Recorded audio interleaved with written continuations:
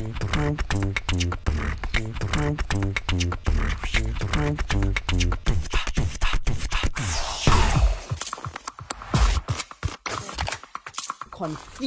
organizational politics or workplace politics or office politics with political skill, right? And political skill is not manipulative, right? Political skill is not about kissing ass. Political skill is not about bending over or folding, right, just so you can be likable. In fact, I remember saying once to Ali, and he was shocked, that a lot of conflict avoiders struggle to get promoted into senior roles. Hey, conflict avoider, teacher, it is me, teacher. Right? Conflict Yeah. avoider. So, there are 4, but let me prove to you that it is not. I'll tell you the other 3 in whatever, and I won't cover this in depth. Let me prove to you that it's not about kissing ass. One of the 4 components of political skill is what's called apparent sincerity. What is apparent sincerity? All that is that you have to appear open, honest, transparent, and genuine without without ulterior motives.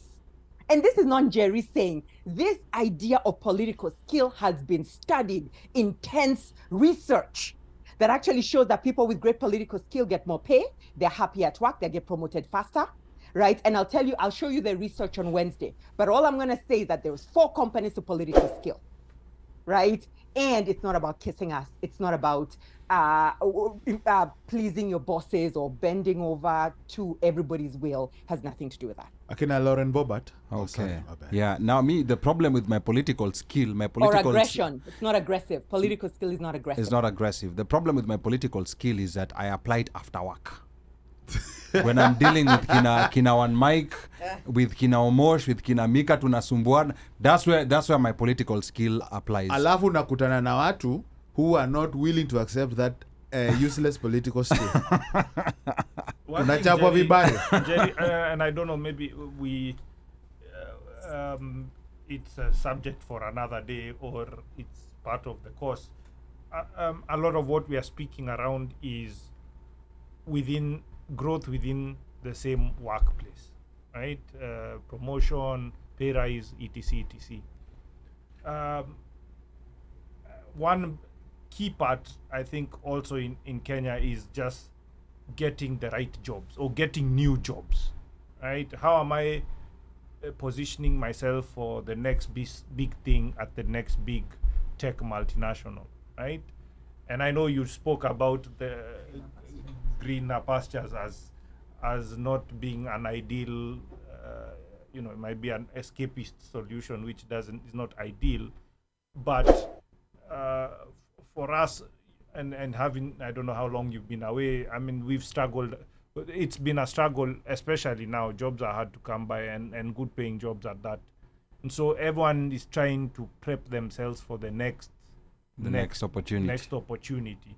And I know, because where I work, I mean, I talk to HR. There's jobs where the job is, very, I would say, basic, or it's not a very senior role, but you have 400 applications. Wow. Boom. Yeah. So Yeah. how do you distinguish yourself Boom. In a group of 400? Or 400? Yes. You nailed that. You distinguish yourself in 3 ways. Right? And Right. actually, these are my #1 selling programs in Kenya for Kenyans. I just told you stories of people.